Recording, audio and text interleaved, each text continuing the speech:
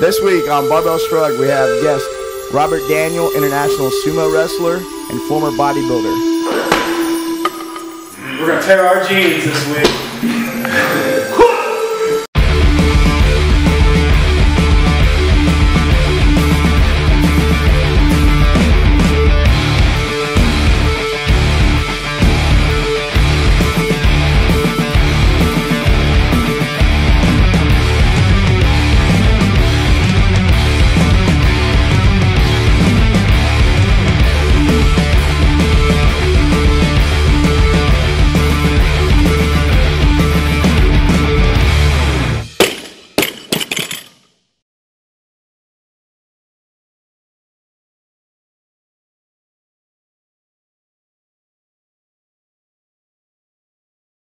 Welcome to Barbell Shrugged. I'm Mike Bledsoe here with Doug Larson and Chris Moore. Yeah. And our guest, Robert Daniel, sumo wrestler extraordinaire, international competitor. You heard that right, by the way. First, I want to remind you guys to go to barbellshrugged.com, sign up for the newsletter. Just go over there on the right side of the page, put your email in, go to our fan page, like us, go to Twitter, follow us at Barbell Shrugged. And today is that all you remember? that's my brain is full. Also, go to check out the weight gain challenge. We have that going on right now. We're 3 weeks into the weight gain challenge, and it is going really, really well. Stupendously well. We were going to see how it went, and we were like, well, maybe we'll do another one in 6 months, October time frame, and we decided otherwise. What we did was we put. If you go to the shop, if you go to the store on our website, you can go in there and you go to the Weight Gain Challenge. If you click on that product link, it'll take you to a product page where you can put your email in. So if you're interested in starting the Weight Gain Challenge in the future, go there, put your email in, and Doug's going to send you some information. He's going to send you a video about how to gain weight, and you'll be on the list, so we'll be able to notify you when we're going to do it. We're probably actually going to launch that in the next 2.5 months. We already have so many people signing up. We can only take a certain amount of people at a time, so we may be relaunching that again in shorter than 6 months, just because of how much interest we've garnered on it. Yeah, the last one sold out weeks before the cutoff date. So if you want to be on that list, again, go to the page Mike was just talking about. Go to the product page, put your name and your email in, because we're going to give the people on that list priority over the whole rest of our newsletter list as far as sign up for this particular program, just because last time it sold out so quickly. So get your name on that list, and you'll get first crack at signing up for the next round, which we'll hopefully start here in the next 2 months or so. If you snooze, you lose. Thanks, Chris. All right, Robert. Actually, one more thing. We also got Justin Thacker's that's right. Weightlifting seminar coming up here, like in the next 2 or 3 weeks. That's going to be a live recording of a seminar, so it's not an actual seminar. Really, we're doing it for the recording, and we're going to let people come and watch the recording happen. And then also with all the people with that small group of people that are going to be there watching, they'll be doing the lifts, and Justin will be correcting their form, and you'll more or less be a part of the product. So if you don't mind being on camera and you want to have a world-class weightlifter come and critique your form and teach you the lifts, then May 11th and 12th, starting at noon on the 11th and going to about 6 or 7 p.m., and then starting at 9 a.m. on the 12th and going to about 4 in the afternoon, we're going to have a 2-day weightlifting recording where Justin Thacker is coming down from St. Louis. Episode 34. Episode 34 was Justin Thacker's episode. That? I know. It's on your palm. Show me your palms. Well, they're hairy, but I don't see any numbers. Wow. Wow. You see that? Yeah, so if you want to learn a little bit about Justin Thacker, we did an entire episode with him, episode 34, and he will be down here at Faction and to do that 2-day weightlifting seminar. So that's coming up here in a couple of weeks. If you want to come attend that live event, then again, go to the shop and where do we put that in the shop? Under the seminars? Yeah. It's under seminars. Click on seminars and click on Put the seminar under the seminars. Crazy. Genius. The Justin Thacker weightlifting seminar, if you're interested in coming to that live event. Yes. All right. Robert Daniel, you're a international sumo wrestling athlete, former bodybuilder, other martial arts, and cheerleader. That's right. All right. You don't see that. Your bases All right, covered. good show. I think I'm probably the only one. Okay. I hopefully I covered all the best points already. But if you want to take us through a short, maybe a 2 or 3 minute history of your athletic career. Yeah, well, in high school, actually I was playing football as a freshman, and I was walking by a teacher's, the lady that ran the cheerleading squad, and she said, "Hey, come here for a second, let me talk to you." And I said, "Yeah." And she said, "You're never going to play football in the NFL. You're probably never going to play in college, but you get a scholarship in cheerleading." I was my height right now at 135 pounds. I'm like, "Yeah." I've seen that picture of you. Right. Really? But yeah, but she goes, she looked down at my feet and she goes, "No, you're going to be a big man." I'm like, "Okay, whatever." Well, because I didn't think I was going to be large, I got into cheerleading. All men, depending on their sexual orientation, get into cheerleading for the women. That's the bottom line. I'll say it. It's the truth. However, You're surrounded by the hottest chicks in school for like every afternoon all year long. Right, exactly. But very quickly, but along with the hotness comes, the ego and the drama and all that. So you very quickly you get into the athletic aspect. And so I did that all through high school, college, and grad school. She was right. I got scholarships, full ride to University of Kentucky. Sweet. And then went to grad school, University of Hawaii, and for 2 years to get my graduate degree. So it went well. I always wanted to bodybuild. So right when I got done, I stopped cheering in 96, started training for my first bodybuilding show, and did my first show, a novice show, in 97. And I've probably done, I don't know, from 07 to 2010, I probably did about 20 shows, and then I did one this summer, just kind of coming out of retirement kind of thing. Word. Just for kicks. Now, I'm assuming that when you did cheerleading, you're probably hitting the weights pretty hard. I mean, you may have been doing bodybuilding that's not competitively. Correct. Preparation for that. Correct. Well, yeah, everything that I wanted to do was to get bigger. I knew this. When I would go to these cheerleading camps and I'd see the guys that could really put the girls in the air, they were bigger, stronger guys. And so that's what I wanted to be. Physics being what it is. But so I wanted to just get bigger. So that's what I did. And it's taken me 30 years, but I got it to 250 pounds. So, you just kind of put it on. But after I got done bodybuilding, started, taking some interest in MMA, jiu-jitsu, that sort of thing. But when I lived in Hawaii for actually 10 years, and I would see sumo on the sporting news, the 5 o'clock, 10 o'clock, whatever. Mm-hmm. And I'm like, man, these guys are really scrapping. At first you think, as Americans, we think it's just a couple of fat guys bumping bellies. Yeah. But no, they're going at it. Yeah. And so I was like, wow, this is a real deal. I'd love to do this one day. I could do this, that explosion. That's what I'm good at, that type of thing. And I was doing some stuff at Memphis Judo and Jiu-Jitsu. Mm-hmm. And I told Dave Ferguson, I said, hey, man, I think I'm going to enter a sumo competition. He goes, that sounds like a great idea. That sounds like it'd be perfect for you. I don't know if that meant because MMA is not perfect for you. You're not going to be good at anything else. Right. You should do that. At one time he told me. Your feet are too big. He said, right. He said, cardio-wise, it's just not your thing. What he told me we were doing, I forgot what we were doing one day, but he's like, if the UFC was decided, the heavyweight championship was decided by a 1 minute fight with no rounds, you'd have a shot. After a minute, that's what goes for every big guy. Right. After a minute, you're a punching bag. So you get a minute into it, and you realize all the strength in the world is not going to save you from this ass kicking. Right. Exactly. Exactly. Now, I guess I had a thought. Sumo must have a following in Hawaii because we have a Yokozuna from Hawaii, right? There's Yokozuna and quite a few. I think 2 or 3 Ozeki and some other top ranked guys. And what does that mean?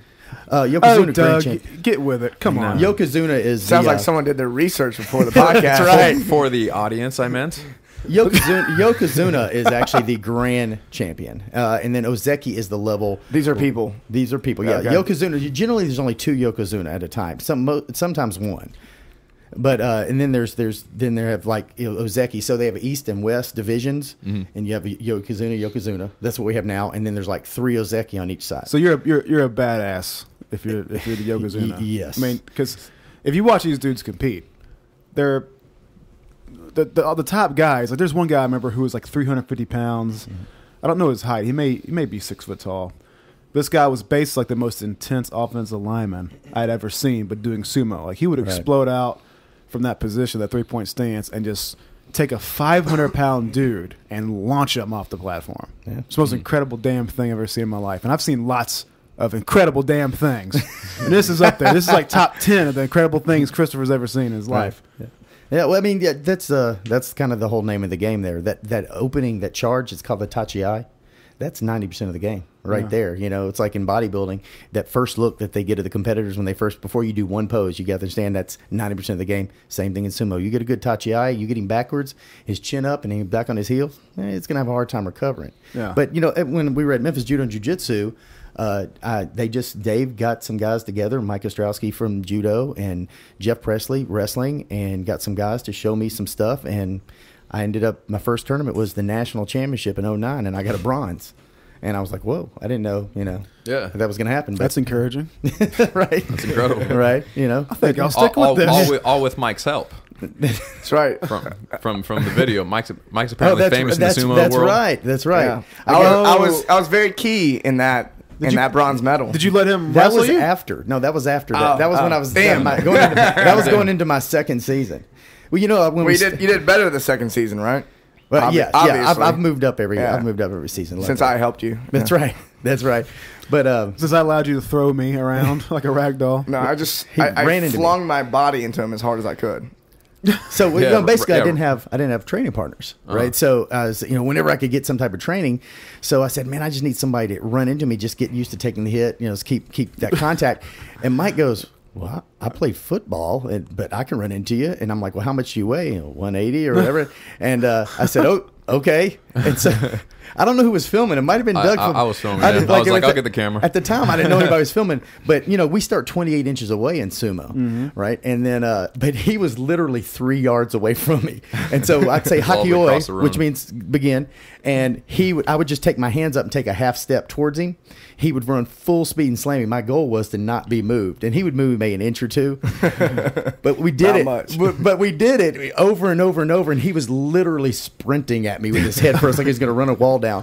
And so 2 years ago? Yeah, 2 years ago, I'm at Nationals. We're at the competitor meeting, right? And this guy, Kenna Heffernan, who's from Hawaii. And Kenna's our grand champion. And Kenna goes, Rob. And he speaks in Pidgin. He's talking to me. I was living in Hawaii. So he's like, hey, bro, this there's a video we saw of you, of a little guy running into you over and over and over again. He said, we stayed laughing and laughing and laughing. We kept playing over and over again. So I'm like, yeah, that's pretty funny. I was like, that's my buddy Mike. I said, I'll remind him. And then I didn't see you and I didn't think about it when I did. Then last year I'm in Amsterdam at the Dutch Open, and the tournament finishes, and there's a guy from Poland comes up to me in broken English and basically says the same thing. Hey, in their video, you with some guy running over. Oh, it was hilarious. Are you more famous for this or for the show? I might be more famous for this. So, Yeah. Maybe people come up to you in the street, sign this, please, run into me, please.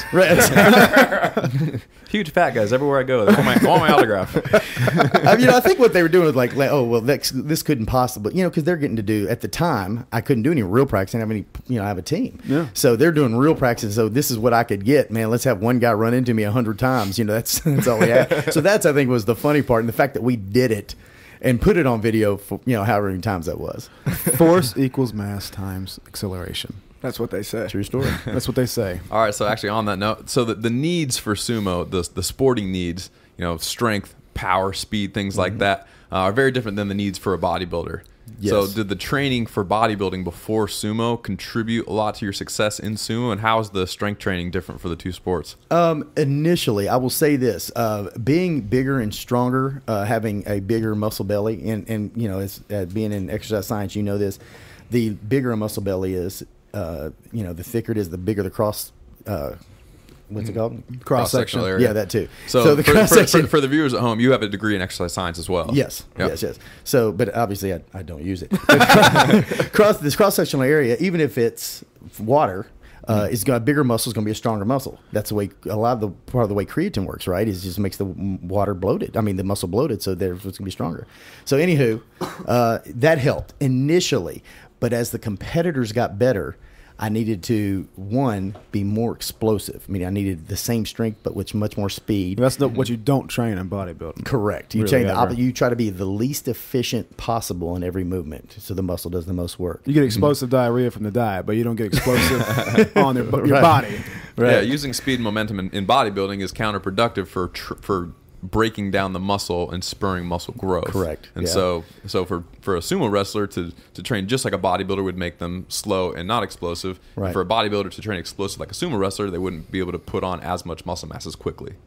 Correct. Yeah, and you would just be an injured sumo wrestler and an injured bodybuilder if you try to do both. They're so vastly different energy systems. And you know from doing martial arts that, you know, when you're lifting weights, you can control the environment. I can control how hard I go. Even when somebody's coaching me, I can still control. But if I'm sparring, whether it be sumo, jiu-jitsu, whatever, I'm going to have to defend as hard as he's attacking, or vice versa. So you have that variable, and then you try to throw some bodybuilding. In the beginning, yeah, I tried to do still some, you know, that vanity stayed with me, and not that it's gone, but, you know, and yeah, you just end up getting injured.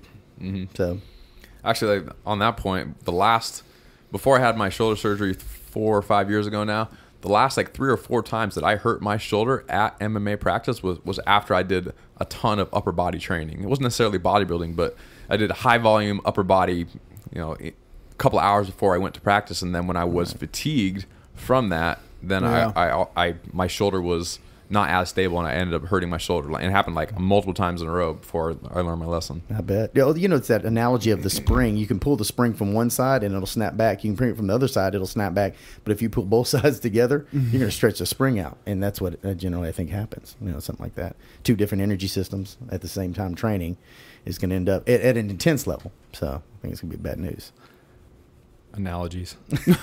I love a good analogy. And allegory. Springs. Allegory as well. Yeah, I guess I mean, pre-fatiguing before an event where somebody is trying to hurt you is maybe on not on the high list of things I would do. Yeah, I could get away with that when I was younger, but I can't do it anymore. Oh, so much we could get away with when we were younger. You got the show notes, Doug. For some reason, I don't have them. You don't have the show notes? While these guys look at their phones. What, you didn't send me the show notes. Oh, what God. What strikes me I don't even know what to talk about now. Every time I look at sumo training, weight training wise, I think about how similar it is to me to what I needed when I was offensive lineman. I agree. Like what makes like Olympic weightlifting so fascinating and unique? Well, one, it's really complicated, but 2, you pick a weight off the ground, explosively extend the hips, and then dive bomb underneath and get driven down and ricochet back up. So obviously, regular squats, doing that all the time, it's a very specific activity. What's cool about like being an offensive lineman or a sumo guy is that you're going from a state of, flex knees and hips and perfect stillness to unbelievable all-out explosion absolutely in a blink of an eye. So it's like a totally different sort of activity than, like on football, it's even different than what a linebacker or a running back or anybody else does, because offensive defensive linemen are just basically like sumo wrestlers. They're staring each other down. One side knows when they're going, one side doesn't, which makes it kind of a interesting. Is that the same in sumo, though, right? Well, in the pros, it is. Once they have 3 hands on the ground, they just start themselves, and the ref yells, "Hakioi, begin, let's get on." Intense. But in amateur, the referee will wait till all 4 hands are on the ground, and then he says "Hakioi." But a lot of people will try to jump start because that's how you get the speed right on the next guy. You get him going back, you go forward. And they do that because there's no penalty in amateur sumo for jump starting. They'll start you over 100 times. Now, the referee might scold you, but there's no penalty, so why not go ahead and jump start? Yeah, and to me, it's a lesson in just how, like, people always get caught up, like, what is the right and wrong list of exercise? And it's kind of horseshit because, like, for Olympic weightlifter, if you did lots of, like, wider stance box squatting, you'd be an idiot. That would not transfer at all to Olympic weightlifting. You would catch a clean and dump it immediately and not be able to stand up every single time from now until the end of time. But for sumo, standing in your sumo stance, hips far back on a box with a deliberately long pause, and then having somebody externally cue you to instantly squat as fast as possible for just one clean, crisp rep is a highly effective way to actually train in a pretty close way. So it's fascinatingly different kind of activity. I agree. That you're not the only person. I've had people say the only type of squats you need to be doing is box squats. And these are guys that aren't sumo guys. They just seen the matches on YouTube or Facebook, and they're like, yeah, that's exactly, you need to have those hips back, the feet wide, the toes out, and then come out of that hole. It might be inverse. Like usually you'd probably be better off doing some box squats in the off season and working into regular squatting if you're doing CrossFit or weightlifting or something. But in sumo, it might be like to get a break, you do some regular squats way away from your competition. Then the closer you get, the more you get more specific with wide stance, maybe even a bit of band, a deliberately low pause or a long pause. You might even squat to high box if that's representative of where your hip angle is. I'm not quite sure. I haven't looked at the video of those guys in position, but yeah, it's radically different. Yeah, and in a bunch of awesome ways. I'd like to see maybe box squat for being explosive from that pause, but then also doing maybe heavy cleans or something like that, being able to absorb a really heavy load as well, because you have to be able to absorb the hit as well. So if you want to deliver explosiveness and be able to absorb it too. Well, yeah, like when if you've noticed that I did the Olympic meet at y'all's place, and my goal is I'd like to do, in addition to the sumo, if I have the breaks in the schedule, I'd like to do one Olympic. Everything in the perfect world, I would be able to do one Olympic meet a year, one powerlifting meet a year, one strongman event a year, and a bodybuilding event a year, just for fun. The bodybuilding's fun. The other ones, the other three. I don't know if anybody's ever done that. That's hardcore, man. It's the Bo Jackson of string sports. That's right. Wow. Not a bad thing to be. But the goal is those other three are nothing but cross training for sumo. The whole point of me being a better Olympic weightlifter, strongman, or powerlifter is to improve my sumo game. That's a very good point. So, and the bodybuilding is just that, man, I do, like Jennifer, my fiance, tells me, I get sumo bloated, is what she says. When it's all sumo technique practice and no cardio. So the spirit of sumo starts taking over. That's right. That's right. Is there honey, pass the soy sauce. You're eating Cheerios. I know, but I'm not going to get bloated here. So I learned the other night that there's weight classes, and it's not just a heavyweight and lightweight. Right. There's how many weight classes are? What are they? Internationally, right now, there's 4. There is now they do them in kilos, but since most of y'all's audience, I'm sure, is American, I'll do the not necessarily English system. But you can talk in kilos. That's fine. Well, I don't know. No, but you have so you're covering up. Right. There you go. You have the 187. I think is 85 kilos. That's right. 85 kilos and under is one weight class. Then you have 85.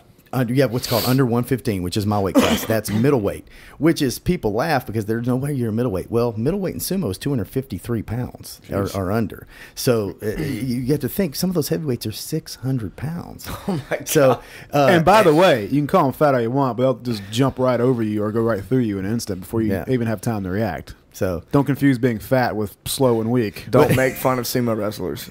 Yeah, definitely don't do that. Not in an enclosed area where there's no escape route. Unless you got the skills to navigate that body for 5 minutes till the guy gets tired, then you can choke him out or armbar him. If you can do that, maybe talk shit or something. But don't do it otherwise. Y'all see the UFC, like UFC single digits 4 or 5, where the Savate guy was fighting against the Manny Yarborough. Yeah, the guy, the sumo guy. Oh yeah, he fought against a sumo wrestler. Emmanuel Yarborough. Yeah. Oh really? Yeah. And he kicked him in the teeth. Yes. And his teeth went flying out. Out on The camera. sumo guy got kicked in the teeth? Yeah. Yeah. Oof. Yeah, so if you're that guy, talk shit. Yeah, he took a knee and the dude just fucking kicked him right in the teeth. Ooh. Yes. Yeah. No. Well, I think actually, no, I was wrong. That's another guy. But Manny was in one of the first ones. I was saying he did some pride fighting too. But he's the only American that's ever won world championships. Oh yeah. He's 600. He's like 6'8", isn't he? He's 6'9", and when I didn't wrestle against him, he had to drop out of a tournament. I was going to wrestle him in the open division. You were going to wrestle him? Yeah, in the open division, because I didn't finish my statement. I got detracted, but. You have the heavyweights is over 115. Then we have open weight, which is anybody can throw their hat in the ring. So I was actually going to meet Manny in the next match, and I got a bye because he forfeit because he'd gotten injured. And what had happened was he was fighting a lightweight. And was going to fall on him and actually put his hand down. I was watching the match and he crushed his own hand to keep. Well, no, just to keep. Well, he hyperextended his elbow, but just to keep him from. He would have killed the guy. The guy was 160 pounds. I mean, he literally would have. Oh my God! It'd like dropping a Volkswagen on him. So, wow. And he's a nice guy. He just stands up and moves forward. And if you can't get around him, you're not pushing him back. Jeez. No way. Stepping with a guy that's oh come on, Mike! Now wouldn't you roll the dice a little bit and wrestle, get in there and tussle with the guy? I'm scared now in the moment. You have the international. I'm scared sitting in this room, but in the moment I might just do it. Remember during your wrestling match when that guy was probably like 350 and he was on top of you? You're like pushing into a big wet blanket, like you couldn't get up. Well, that dude was twice as big. I was pre-fatigued. I was only. For me, getting skinny means I'm 250 or 245. That means I'm compromised. Yeah. But yeah, I mean, this guy got on top of me, and it was just he was at least 350. I mean, he's a big dude. Yeah, he was tall too. And I just remember it was just like having the Stay Puft Marshmallow Man right in my face. You push, nothing happens. I would put all my force into it, and my hand just wouldn't meet bone. I couldn't exert force to move his mass. I ended up choking that bitch. I would have had it if I knew what I was doing. You remember? You were all there too. That was your novice thing. I think we have video somewhere. It was my only foray into competitive fighting. Right. It was fun as hell, but I'd never been so exhausted in my life. And afterwards, I'm laying in the floor of the Honor Classic. It's beautiful. Auditorium or whatever the fuck. And Doug's like, all right, we'll take a little break and we'll put your gi on. You can do it again in the gi division. I'm like, no. Think I'm quitting here, Doug? No, I can't. I think I'm done. You are mistaken. Because now I'm pre-fatigued. And if I wear that gi, I'm basically, giving a guy a weapon to use against me. So I'm like, I don't know what the fuck I'm doing with this. Right. Nationals is June 22nd. June 22nd in Kansas City, Missouri this year. So if you are in the Kansas City area, June 22nd, you should go check it out. Sorry, Independence, Missouri, actually, which is a suburb, of course. Okay. And we were talking. We were at the bar on Sunday. A lot of talking happens at the bar. A lot of talking happens at the bar. And you said, hey, they have an 85-kilo weight class. And Doug and I were both like, we're 85 kilos. Right? We've both been drinking. Yeah. We've been drinking beer since 1 o'clock in the afternoon. It's like, let's make some good decisions. Shit, yeah, I'll sumo wrestle. So, but you said that anyone can attend and anyone can register for this thing. You don't have to qualify. Sumo is still small enough in the U.S. where, people can jump in. And I see guys show up to the national championships like I did when they've never ever competed. Like I've never seen him in another tournament. And I go to a lot of the tournaments and they just show up and some of them do really well. Some of them do well. Like my first one, I got a bronze, and you have that happen every once in a while. But you just throw your hat in the ring and train for it. So. I am actually not sure if my schedule's open that weekend. Oh, shut up! You're always backing out. No. But what I'm saying is, I've got a wedding to go to, Robert. I can't. I gotta be at the thing. If I feel like there's something that weekend, I know there's something the weekend after, but if that weekend's open, I plan on doing sumo for the first time. Well, when I get back from my honeymoon here on May 10th, I get married this Saturday, by the way. Congratulations! Thank you. But get back from the honeymoon on May 10th. It'll go into tournament mode, which is 3 practices a week. That type of thing. And so I'm the guy that's there 3 times a week. The other teammates once or twice a week as their schedule permits. Are there other guys in Memphis that are doing sumo right now? Yeah. But guys, Jason LaCroix I mentioned earlier, Courtney Smith. Who is excellent. And oh, really? I bet he's really good. Yeah, he is. He's smart and he's athletic. It's a dangerous combination. Yeah. If you don't beat Courtney, and I hope he hears this, if you don't beat Courtney off the line, you're probably going to lose. Because if he gets a hold of the belt, he's going to judo throw. He's been doing a lot of judo training. He's good at that. What I do when I fight him, I make us start by holding the belt and what he's better at. So I have to just kind of, Well, one, I got 2 questions. Mm-hmm. One, if Mike shows up at this competition, does he have to wear the little thing? What's up with that? That's a great question, actually. Here's the international rules say, if I'm not mistaken, that you have to wear shorts underneath your mawashi. Now, you have to. However, I have never been to a tournament yet where they required you to have them underneath there. I've always worn them. The Dutch Open, on the registration form, it says shorts are not allowed to be worn under the mawashi. Well, so I show up, put on my mawashi, and without pants underneath it. So it's the first time, and I train at Memphis Judo and Jiu-Jitsu. There's women and children there. I'm not going to wear that thing without shorts. That's what Dave's only request when I first started training sumo. Just don't wear it without the have your bait and tackle poking out the side of that thing. Exactly. So. So I show up to this thing, and so I'm getting ready. I look over, and the Egyptians all have their dang shorts on, and I'm like, "What? Well, damn Egyptians! Well, every time they sumo wrestle, that's right. They wear those fucking shorts. Well, they're mawashi. They're very, very good. By the way, there's a pro. By the way, if you ask me that, I would bet there's no way in hell that anybody in Egypt sumo wrestles. I would just laughed at your face. There's a guy there right now in the pro sumo in Japan. It's the first African, and being from Egypt, first African ever to be in pro sumo, and he's doing really well. I want to say he's in the Juro division, which is just like 1 to 2 divisions below the very, very top division, and he's just kicking butt. That's fantastic. And he's pretty impressive. But anyway, they had it on, and it was religious reasons. They're Muslim. They didn't want you don't do that.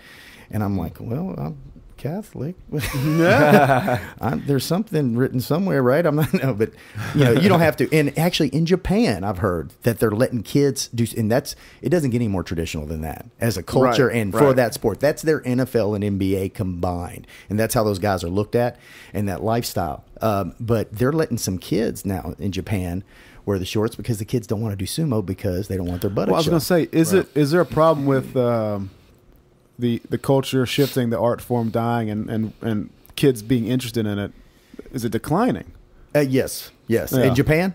Yeah, absolutely. Absolutely. Because that culture is radically shifting, right? I mean, yes. The old way is, however you want to define that, I think have been washed away a little bit. Right. Figuratively speaking, not like tsunami. Right. Speaking, don't get me twisted. Oh, jeez. I was gonna say, I think the looking back and respecting the history of it has been sort of giving way to, like everywhere else, pop culture from other parts, including our godforsaken nation. Sometimes it's spilled over and distracted them from what makes them unique. Right. Well, and a lot of that I've read that they blame it on the Japanese blame it on video games and baseball. The kids are either playing baseball. Damn baseball. Fuck you, baseball. They should outlaw that. All right, guys, we're going to take a quick break. When we come back, we're going to talk about the top things from bodybuilding that has helped Robert be more athletic. Hey, guys, Mike Bledsoe here with Technique Wad. We're going to go over pressing. All right. So, actually, when teaching people how to do the overhead press, I like to start from behind the neck. The reason being is if you start behind the neck, you're more likely to get in the overhead position that you're supposed to be in even when you press from the front. So you're going to end up in the same spot overhead. It's just much more natural and easier to get there if you're pressing from the rear. So what I like to do if I'm pressing from behind the neck, I'm going to get the same width grip on the bar as when I press in front. I'm going to place the bar on my shoulders as if I'm doing a high bar back squat. And then what I'm going to do is I'm just going to press from here. One of the things I'm going to think about doing is bringing my elbows underneath the bar and I'm reaching and pressing all the way overhead. All right. So if you're here and your elbows are cocked back and you can't get them underneath the bar, that's going to be a problem for you. That's going to be, a lot of people lack the range of motion in their shoulders to get here, in which case you won't be able to do this. And at the end of this video, I'm going to show you a variation of the press that's going to help you out. All right. So if you've mastered the behind the neck press, we can then do the press from in front. What you're going to do is you're going to step in underneath the bar. You're going to start with your elbows slightly in front of the bar here. Stand out. Take a step back. All right, when you're standing here like this for the entirety of the press, you want to make sure that you are, this is really important, maintaining core stability, all right? All too often I'm watching people press, and as they press their back, they're going into very deep lumbar extension here. And what's happening is they're not getting enough range of motion here at the shoulder, so they're compensating at the back, which can cause some back pain, as you can imagine. So if you're one of those people that have to hyperextend here in order to get an overhead position, you probably want to do some stuff to work on that shoulder mobility. You can check out Maximum Mobility. Doug does a good job of telling you how to find those restrictions and fix them there. Now, for the press, when you get overhead, you want to make sure that you maintain that core stability. You don't want to be hyperextended here. So a good way to think about this is to make sure that your abs are tight. So if I were to come to you and karate tap you in the belly, you'd hurt my hand, right? So you want to be like that.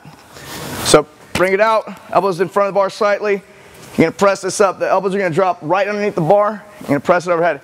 As you're going to press straight up and down, what you don't want to do is go around your head. So you're going to move your head back. And as soon as your head the bar gets past your head, stick your head back underneath and finish. All right? One thing I want you to think about as you're pressing this bar that's going to help you get more weight is squeeze the bar. All right? You're going to engage more of your musculature and you're going to be able to move more weight if you're squeezing the bar as you put it up. I also like to think about pulling the bar apart a little bit as I'm pressing up. That allows me to engage more of my shoulders and really get that bar up there. All right, one more barbell press variation. What we're gonna do is we're gonna get this bar on the rear. We're gonna do a snatch grip press. So I'm gonna grip this bar the same as I would a snatch. Again, we're gonna do the same thing. I wanna bring my elbows close to underneath the bar. I don't wanna start the press from back here. I'm gonna start the bar here, and I'm going to press overhead. So when I'm here, I'm going to bring my elbows underneath. I'm going to think about spreading the bar and pressing that bar up from here, okay? Again, if you find that you can't bring your elbows underneath that bar, more than likely you have a shoulder restriction And you need to try and fix that again. You can check out Max Mobility to fix that. If you are having shoulder issues and you aren't able to do these presses without putting your back or your shoulders in a compromised position, you can use something like kettlebells to do your presses. I like to start with the thumbs touching your collarbones and the kettlebell sitting here in the crux of that elbow there. So you're nice and tall here. So the same rules apply. Nice stable core and then press overhead. So right here my head gets to stay neutral the whole time. I don't have to move it around at all. I'm going to keep everything nice and tight. And here. When I talk about keeping the core tight, I'm also talking about keeping the glutes squeezed. So I'm going to be nice and tight here. And get a close up of those glutes. There you go. All right. Have fun trying out those presses. You don't? And we're back. Shocking. Doug, Chris, myself, and our guest, Robert Daniel, sumo wrestler. Welcome back. And since you had such a awesome bodybuilding background, we were going to ask you the top 3 reasons, before we left, top 3 reasons what we can learn from bodybuilding. And basically, any suggestions you have to new lifters for putting on muscle mass. Yeah. Right. So what are those top 3 things? Now. Right, exactly. Chop, chop. As bodybuilding probably applies to CrossFit, the top things you can learn is, 1, you don't need to move a weight like a bodybuilder moves weight. And I've mentioned this before, but bodybuilders try to be as inefficient as possible. Your joints, your tendons, your ligaments don't want to do any work. Your muscle bellies, the middle part of your muscle, wants to do all the work. So you need to do the most inefficient movement possible. Like a bodybuilding squat is vastly different than a powerlifting squat or anything, or a front squat that you would do for Olympic lifting, anything like that. So what are those differences? Well, one, generally the speed is the first thing. You're going to slow the heck down. And 2, you're going to make your levers longer, whether it be your body, your arms, or your legs. Whatever's happening, the levers are going to be, longer. You're going to make it harder on purpose. Correct. Preacher curls. That's right. Correct. Yeah, that's a good example. That or touching the bar really high on your chest when you bench press. I guess that's another way of doing it. That's stretching everything as much as possible. Yeah. Yeah, the more inefficient you can be, the easier it is to work the muscle. Correct. We're not training the movement like we are on CrossFit. We're working the muscle, which is different. Right. Which is also, are bodybuilders strong? Yeah. I don't know any pro bodybuilders that can't bench 405 for reps with ease. That cannot do that. I mean, they all boom, boom, boom, boom, boom, boom. And in some cases, Stan Efferding is a pro IFBB, right, card holding bodybuilder who also is a current Masters all-time raw powerlifting champion. The guy squats 900 and belt and knee wraps, and he benches right at 6, and he deadlifts like 850, 840, 830. Mm-hmm. So it's not like they're not mutually exclusive. So that's a good point. Like, you don't. The only thing I'd add to that is, like, yeah, you can train inefficiently like that to make it harder to gain muscle mass, and from that perspective, not a good thing for CrossFit. But on the other hand, you can do things in a slightly different way, like why is it good to do like a deficit deadlift? Well, you make that exercise really hard, and you can use less weight, and that beats you up less, and you might get a good training response, but it also helps build your regular deadlift. Right. So that's making things hard is an interesting thing. Like, do you want to go down super duper duper slow ever if you're looking to perform? Probably not ever. And there's other ways you can make things really super hard that cut down the wear and tear and let you be stronger and more explosive. So that's an interesting idea right there. We could probably do a whole show on that. Yeah. Well, what I was going to say earlier is that even though bodybuilders are very strong, the major difference in CrossFit is they're not functionally strong. Mm-hmm. Like, your strength per body weight ratio for a CrossFitter, how many pull-ups have you seen bodybuilders do? They do a lot of lat pull-downs, don't they? It's like, how many breaths have I taken today? It's so routine, it seems doing that shit all the time. Right. You can't keep count. Lat pull-downs, lat pull-downs, lat pull-downs. But you put a 300-pound bodybuilder, and they're not going to be able to do very many pull-ups. But you go to CrossFit, and you do, if you count the kip-ups and all that stuff, I mean, there's reps and reps and reps and reps. So you're not as functionally strong as a bodybuilder because you're doing that training that we're talking about. Now, there's no absolutes. There's probably carryover on both. I look at the CrossFit games, those guys are jacked. They are. Some of these guys could enter at least a physique competition, not a bodybuilding, and win. They could literally leave the CrossFit Games, step on stage, and win with the physiques they have. Yeah. And that's just, they have to be that lean to move that fast, to be that strong, and get all that done. Mm-hmm. So I think that the inefficiency of movement. The other thing, the thing that could help the most. Is one thing bodybuilding gets right, and I used to, like you said, I have a degree in exercise science. Well, I used to actually argue with my teachers, but my professors were all aerobic-oriented guys. They were endurance jackasses. Endurance. That's what they're also called. It seems like most exercise physiologists really do kind of swing towards the endurance sports. Yes, and it just makes me think, why do they call people like us meatheads? Well, okay, then what, What does that make you? Right. Well, let's just say the endurance guys tend to be the guys with the PhD. There's very few Fred Hatfields out there, Dr. Squatter, those guys. But anyway, God bless Andy Galpin. But I would literally argue with these guys that protein sparing by increasing your carbohydrates doesn't work. Increasing your carbohydrates is not going to make your body use protein more efficiently for muscle. Now, it will keep you from burning muscle, of course, but that's just calories, period. But what I was going to say is protein intake, and as long as it's not regular. Now, I'll be honest with you. I take about 500 grams of protein every day. So that's... Holy shit. Yeah. Hell yeah. Yeah. Where do you get that from? Well, shakes. So what I do is I'll eat 4 meals. And here's the way. So for all of you who think you're eating a lot, you ain't shit. I'm trying to gain weight, but I eat all day. You're not eating 500 grams of protein a day. Well, if you did, you might look like Robert. That's right. This is fantastic. Tell us about your day as far as eating goes. Well, here's how it works. I have to get to work at 6:30 or 7. And so I get to work. Damn. And I keep. That's so crazy. And what? Right. There's 2 of those in the day. I thought it was just PM. But I keep one whole drawer at work in the fridge. Is mine, and it's literally stacked with bags of flank steak and chicken breast chunks, like the Tyson. Boom. Not that I wouldn't eat those if I was getting ready for a bodybuilding show, but day to day, it's cheap, it's quick, and it's also filled with like butter spray, mustard, low calorie, stuff to put on toppings, blah blah blah. And then I have if you go and look at my car right now, you'll find 3 cases of RTDs, protein RTDs.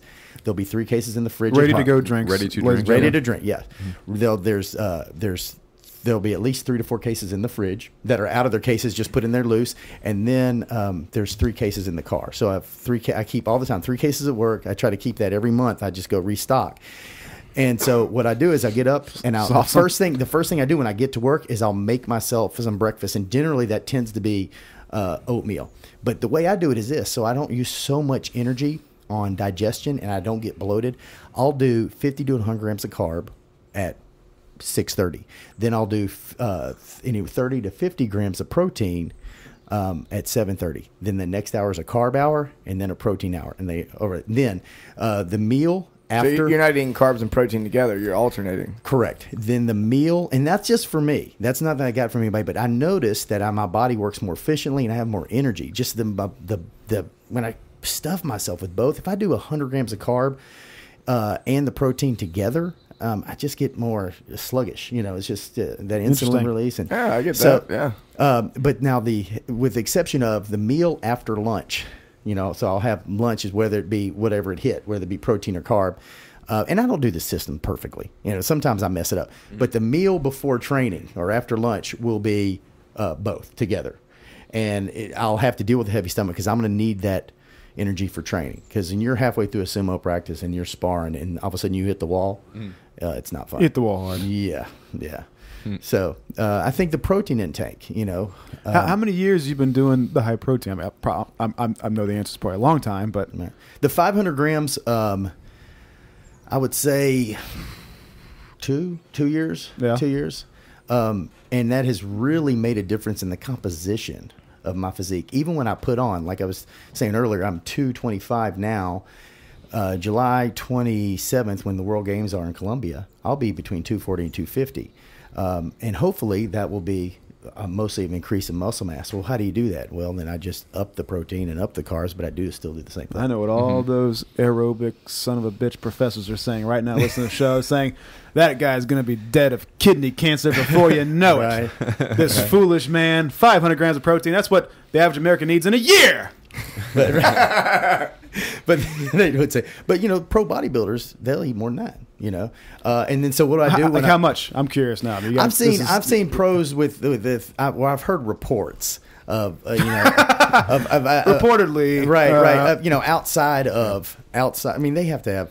Their muscle mass is so huge, and they're burning so many calories. Their metabolism is so fast that they'll do 1,000 to 2,000 grams of protein. Oh, and I'm come on! I'm doing that. Whoa! But I'm doing the math, right? And I'm going, Michael Phelps does 13,000 calories. Well, let's divide that by protein, carb, and fat, and I'm like, how do you get that much in? So I think those are, but I would say probably 700 to 800 is probably what they're really. So basically, every living moment. These poor sons of bitches are shoving down a chicken breast and a shake and a chunk of meat and a chicken breast and a shake. I mean, one thing I tell people, like, you can have your issues with bodybuilding. Like, I wouldn't do that shit. Fine. Neither would I. But you got to acknowledge how fucking disciplined bodybuilders are. They throw everything in their lives on the fucking trash heap to do this thing and to do it the right way. That means there's 800 grams of carbs. It means training a lot. And by the way, like, CrossFit is hard. Bodybuilding, strongman stuff is hard, but I wouldn't say so hard. I'd say bodybuilding training, what they put themselves through is masochistic. I mean, they're trying to make themselves hurt as much as possible. They're trying to burn as much as possible. They leave. They have another shitty meal. Their sleep patterns, everything. Some of these top guys, I guess, blowing like 50 grand a year or 100 grand a year on drugs to, I mean, everything you could sacrifice upon the altar to get huge as possible, they're doing. It's like extreme jihadists of the fitness world. They're going to fucking do this thing no matter what. No matter what. You're going to die prematurely. I don't give a shit, son. I'm going to be huge. And they do it, man. You got to give them credit for that. It's hard. It's a 24-hour so job for how sure. many shakes are you drinking a day, and what kind of shakes are there? Do you keep it changed up? Here's how I put my shakes, my RTDs, or my bags of protein. Is I'll do you literally take my calculator on my phone when I'm going and looking at all the selection, either GNC or Sam's Club or the grocery store, wherever I'm at, and I will calculate $1 per gram of protein. Who has the most for what I'm paying, I will drink it. That's the one I go with. So let that be a lesson to all the supplement companies out there. More protein and a lower price, I'm going to pick your product. So we got to develop a low. I think they're low probably cost keyed into that one. What's that? I think they're probably keyed into that one. Right, the whole business is based around. Right. But, so for all the CrossFitters that listen to this, that all they heard just now was carb, protein, protein. And in the CrossFit world, meat, veggies, nuts and seeds, some fruit, little starch, no sugar. Protein, veggies, and healthy fats is kind of the way of the world in the paleo world. Maybe talk about that. Do you do any types of healthy fats intentionally added in? Do you do vegetables? Yeah, well, that's what I was going to tell you. After training, or after that big meal that I'll have before I train, every carb source after training is a vegetable source, with the exception of my post-workout drink, which is 50 sugary carb, 50% sugary carb, 50% protein. That's that window of 30 minutes. And that's something I used from bodybuilding. Magic window. Yeah, right. That's I use that for bodybuilding for everything I do now. Because I just get more, my body recovers, and then after that, when I go home for the rest of the night, every carbohydrate feeding is going to be preferably leafy greens if I can get it. Are you still keep alternating protein and carbs at that point? Or are you eating just vegetables? No. That's a good point. I will eat the protein with because the greens, I just can't. If I was to fill up on greens, it would be So as far as the right, as far as the fats go, are you intentionally going out of your way to get fats from maybe nuts, avocados, olive oil? Coconut oil? Do you do any of that? Well, if I'm doing like bodybuilding, yes. But if I'm doing sumo training, I generally get enough nutrition because I can eat anything I like. That I'm going to get some of that stuff in there. And that's for bodybuilding. You need calories, but you don't want the carb because you're trying to have this favorable transition in body composition. Correct. In sumo, you're trying to get huge. Exactly. You need to be more powerful. You need to be a bigger, stronger machine. But like when I do a bodybuilding show, I'll take a multivitamin. But when I'm off season from bodybuilding, I'm sumo, I don't take a multivitamin because I'm getting so many calories that I know those vitamins are there. The chances of me having a deficiency are pretty slim. Yeah. So that's kind of how I do that. So tip number 2 was to use the workout window that you just mentioned. Well, it's just up your protein intake. I'm thinking that if you want to do bigger muscles can't hurt you if your body weight stays low for CrossFit. I mean, just judging everything I've seen on TV and seen at your gym, it just seems to me like a gymnast, body weight, strength per body weight ratio is everything. Well, I tell people all the time, when they come to me and, well, how much protein do I need? And most of the time they're getting like half of their half the grams of protein per pound of body weight. They weigh 200 pounds and they're like having a hard time getting 100 grams of protein. Right. And I laugh and I'm like, you need to get at least 200 grams of protein. And they think I'm crazy. Right. So you're eating double your body That's weight. exactly the So talk. was there like I know, like for me, like as soon as I get around 175 grams of protein, if I don't do that, I'll feel like shit. Right. And I did that for like 2 years. I was getting too little protein. I stopped paying attention to it, and I woke up and realized it. were there any benchmarks of protein intake where you noticed big changes? Was it like, I used to do body weight, and then I went to, body weight and a half for grams, and oh my God, it was amazing. I mean, Well, my first bodybuilding show I ever did in 1997 was the first time I ever logged any of my food. So I realized how little protein I was getting. That realization, like you just talked about, Chris. And so I got up to where I was doing, I think, right before the show, like 700 grams of protein and very, very little carb. So, but here's the thing with body composition, how it works for me. The more protein I intake, the less appetite I have to feel. I can't feel. Oh, yeah. I'm full. So am I eating less? I don't want to eat cookies. I don't want to eat junk. Generally, I don't want to do that stuff. When I want sweets or junk food? In the middle of the night when my stomach's empty. But when it's full of protein or whatever else, then I'm, I don't want to eat. Yeah, if you got a belly full of a big chunk of awesome steak, you don't really left wanting for anything. That's right. That's great advice for a lot of people out there that are trying to only exclude things that they like from their diet, and they're not focusing on eating lots of good healthy food. If you're all full all the time from healthy paleo food, then you don't have those cravings for anything else, really. Right. Well, you don't have room for it. I think there's some carryover for that bodybuilders can use from CrossFit. And here's the thing, is that with all that protein powder, and like I said, I take a RTD and I'll dump it in the the mixer, and then I'll take a scoop of protein powder and put it into the RTD. So like I just gave myself a ready double. to drink asterisks. Right. So exactly. And so where was I going with that? Train of thought. Oh, but the problem is, what's wrong with all those powders and RTD chemicals? There's not natural things in there. It's a bunch of chemicals. It's chemically produced. Well, the difference that I look at the paleo diet is you don't have all that.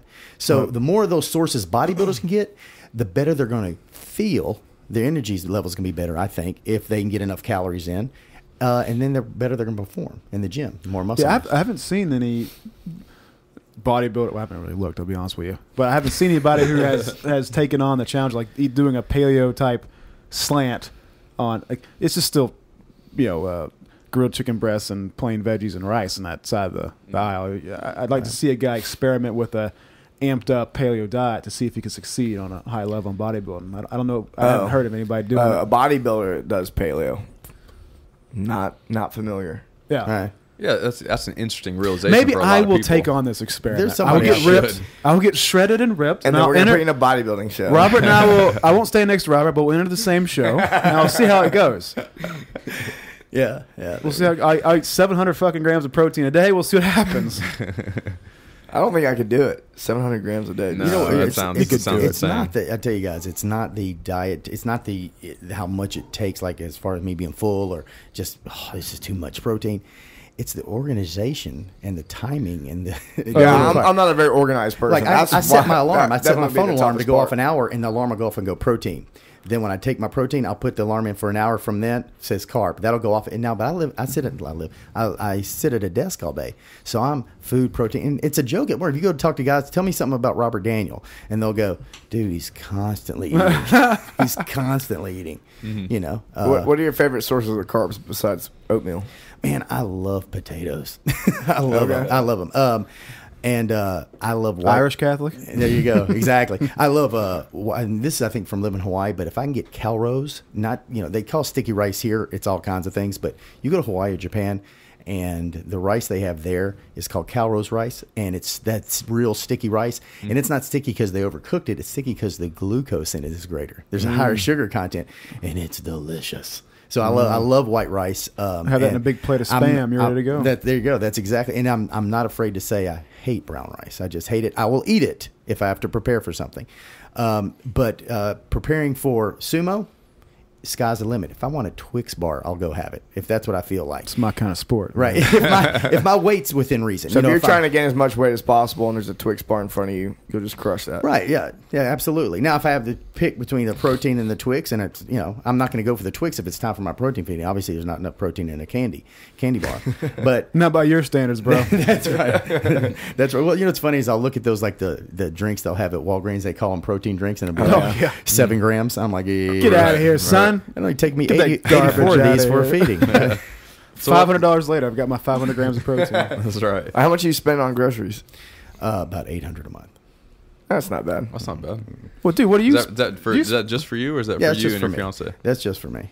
So you are finding bargains, because that's actually sounds pretty good. Oh, to me. yeah. Well, I'll go to, like I said, Sam's Club is where I get my protein. But see, this is all I do is I get the protein powders and then the RTDs.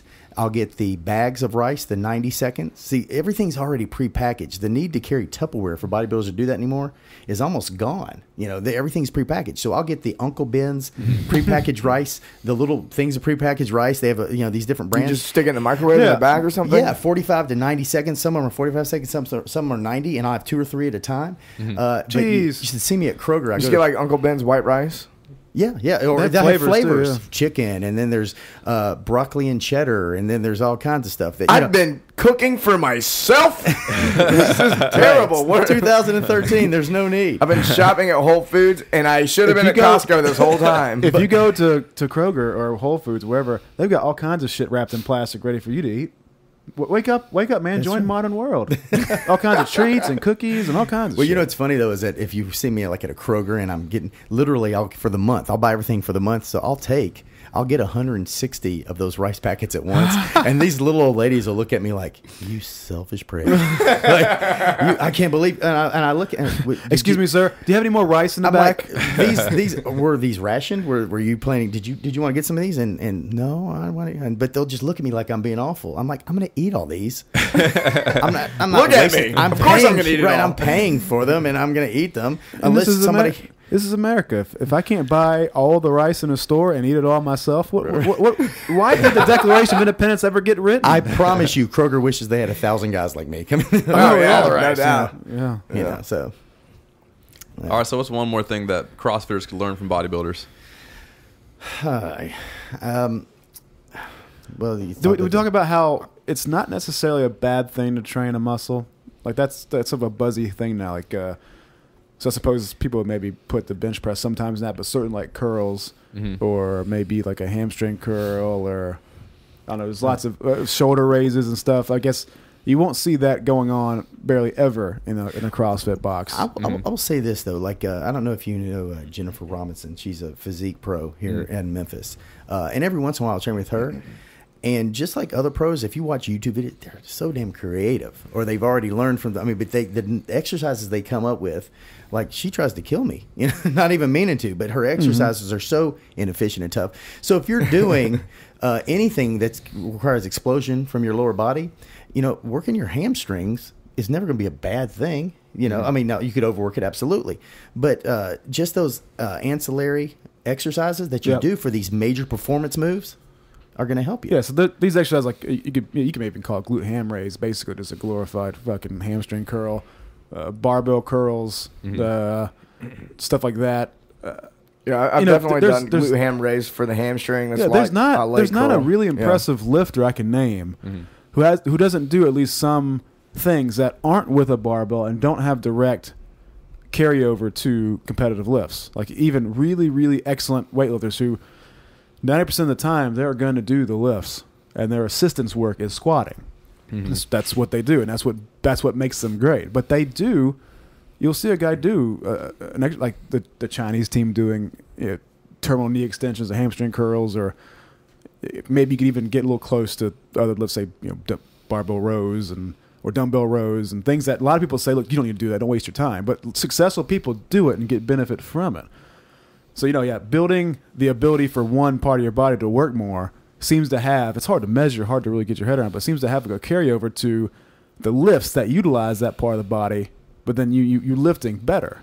Like a hamstring curl has always, a glute ham raise with a little bit of band tension has always helped me deadlift better. Can't tell you why, but I always feel immediately faster when I do that exercise. Mm-hmm. Maybe let's turn that around. Instead of talking about how bodybuilding can help, or what CrossFitters can learn from bodybuilders, where do you guys think CrossFitters have it 100% spot on right, and we should not be training like bodybuilders? Can I tell you one thing? Yeah. Go for it. Freaking pull-ups, man. That's the best back exercise ever that bodybuilders could get from CrossFit. If that's what kind of you're saying, is that what you're asking me? We can touch on that. Okay, Go well, ahead, just the fact that pull-ups, to get good at them, you have to do so many reps. But when you first start, especially if you're a bodybuilder, you're 250 pounds, and you haven't been doing them, you're going to do one rep that's good, and that's it. And then you're going to have to wait for 30 seconds to a minute, and then do one rep. So it takes patience. But the level of strength gain, and therefore the level of mass gain, time under contraction, is super. Man, yeah, I used to do a lot of pull downs of all kinds. I power lifted. And yeah, it's good, but you can get to where you can do a pull down with like the whole stack for like 20 reps, and you can still maybe not even do 5 decent pull ups. To me, it's like there's zero. It's like bench pressing. You can bench press all you want, but it has zero carryover to like a standing strict press. If you bench press 500 pounds, I don't care. Let me see you do a strict press. You may do 185. I don't know. There's no correlation really. But if you get to where you can press twice your body weight or something overhead, you're going to bench press just fine. So like if you're a guy who can do 45, 50 pull-ups with no problem, you got no problem when you get on a pull-up machine. You're going to be just fine. And your back's probably going to be V-tapered like a son of a bitch. Yeah, man. Like those top CrossFitters have physiques that feature a pretty damn good set of back muscles, if you ask me. It's probably from the concept actually, two rower. On that note, I think I actually think CrossFitters could do more strict pull-ups as well. CrossFitters do a lot of kipping pull-ups, and occasionally they do weighted pull-ups, but I think they could do more just straight up dead hang body weight pull-ups on the rings and on the bar. Well, you think it would make your kipping pull-ups feel so much easier. Like, you think it'd have a mental benefit to that. Following last year's regionals, I had the whole team for a month. It was like no kipping for a month, just to save the shoulders. Well, if it makes y'all feel any better, my kipping pull-up is way worse than my regular pull-up. I want to see it. Well, I watch videos and I go, okay, I could do, and I told you, I said, one of these days, I like to do the powerlifting, the Olympic lifting, the strongman, and I said, okay, I'm going to throw in some CrossFit in there. I'm going to do these faction games once a year, blah, blah. And so I go over there and so I'm in the gym and I'm trying to do a kipping pull-up, and I'm opening up my shoulders and trying to close and kip up, and I'm like, I look like an idiot. It takes some practice, man. So, yeah. Somebody discovered CrossFit again. That jackass in the corner. Right. You need to set out a year and do that. So you do CrossFit, strongman, powerlifting, weightlifting, sumo, and then maybe you can get crazy, like try throwing like judo and a couple other things there. Just see. You can maybe set a record for doing the most crazy shit in a year. We'll make an artsy-fartsy video about it. Right. Yeah. Well, or one of those. Robert Daniel. The Arnold. What is it? The ultimate strength conditioning. Yeah, you go to the Arnold and compete in everything in the Arnold. I think it'd be more like Robert Daniel, the most injured. The guy who sucks at the most stuff. Right. Very mediocre at Finished last in every meet. Jack of all trades, the Robert Daniel story. That's right. Well, great. Let's go ahead and wrap this up. Doug, I'm going to let you go with your plug first. Since it's kind of a time-sensitive thing right now, we have Justin Thacker's weightlifting seminar coming up here in, we're looking at 2 or 3 weeks. So if you want to come to that, you got to jump on that right away. Again, go to barbellshrugged.com, click on the shop, click on seminars, and then it's a weightlifting seminar with Justin Thacker. How much was it? $797. $797 for that 2-day event. Again, that is not necessarily a seminar. It's really a live recording. So the intention is for us to make a weightlifting product. So as part of that event, you might be on camera and you're going to be getting a lot of one-on-one attention from Justin on that 2-day seminar. So if you want to be a part of that, again, go sign up as soon as possible because that event is coming up here in the next 2 or 3 weeks. All right. Anything you want to promote? Memphis, BJJ maybe. No, if anybody's interested in trying sumo, just give us a call at Memphis Judo and Jiu-Jitsu, and Dave Ferguson, the owner over there, can put you in touch with me. You know, there's a lot of people say they are, but if they show up maybe once or twice, come give it a shot. If I get rid of my belly, I may put that thing on. If you did, particularly if anybody out there did any wrestling and football, those are the perfect people. They did both high school wrestling and high school football. They want to do something now. Bingo. They should sumo. Yes, absolutely. Yeah, maybe if people are bored this weekend, they come by. If they're in the Memphis area, come by to your wedding. Say hello. Right. Add them onto the 375. They're going to be there. So, Yeah. Oh, exactly. Man. Jeez.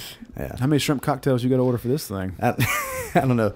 But yeah, but it's a big wedding. Congratulations again, man. That's awesome. Thank you.